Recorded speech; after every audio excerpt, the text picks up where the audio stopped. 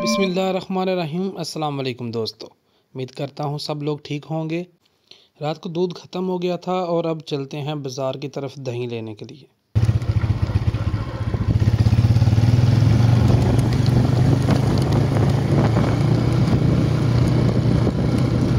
गुजर साहब का दही माशाल्लाह बहुत प्यारा होता है और मलाई वाला होता है, केमिकल के बगैर होता है, क्योंकि ये हमारे घर के साथ ही है।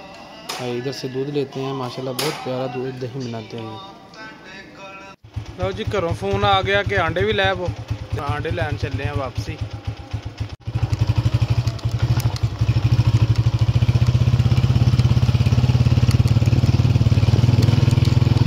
आंडे लिए और घर पे पहुंच गए। रोज़ादारों, रोज़ा बंद होने च 50 मिनट रह गए ने। फजर रोज़ा रख लो। फजर हाँ जी अबू जी, तुसीं रोज़ा रखना है? ਤੁਹਾਡੇ ਸਰ मैं रख ਲਾਂ फिर अज? ठीक है, तुसीं ठीक हो गए फिर तुसीं रख ले। मैं ਤੁਹਾਡੇ ਸਿਰ फिर खलवा देना रोज़े अज फिर। सही है। फिर तुसीं मेरे सिर जो उठोगे ना, तुसीं मेरे सिर रखे करो रोज़े। हाँ, तकरीबन 11 बजे हम रेडी होके बाज़ार गए, कुछ सामान लेना था। और आज ये जुम्मा का बाज़ार है जनाब, जुम्मा का दिन है और ये बाज़ार जुम्मा था। देखें, स्कूल से छुट्टी हो रही है, रश पड़ रहा है।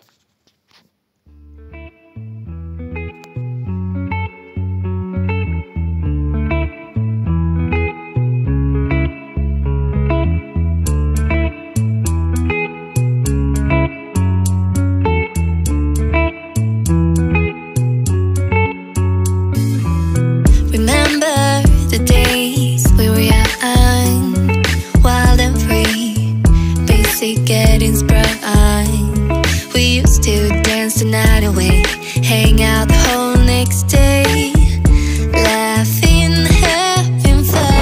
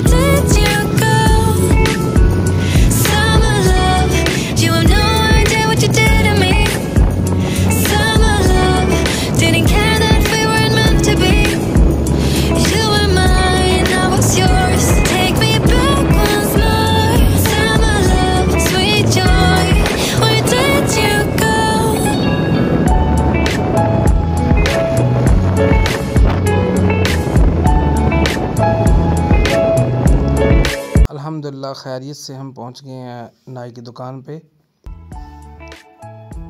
अभी मसाला वगैरह काटेंगे, चावल भिगो दिए इन्होंने। लो जी, मसाला भी कटने लग गया।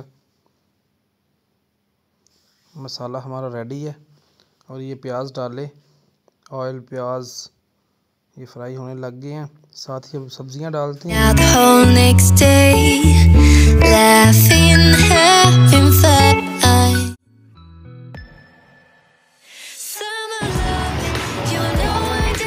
चावल पकवान आ गए हैं, मटर पुलाव बनेगा साडा अज इंशाअल्लाह।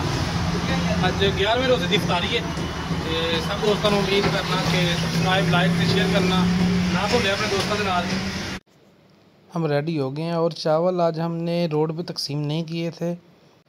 जो घर के साथ साथ हैं, आज उन्हें हमने चावल दिए थे कि आज वो इफ्तारी करें, क्योंकि आज का दिन था इधर घर के साथ साथ देने का, इसलिए हमने आज रोड पे तकसीम नहीं किए। जी तो दोस्तों, इसको लाइक, शेयर एंड सब्सक्राइब करना मत भूलिए। आप लोगों से ये इसी चीज़ की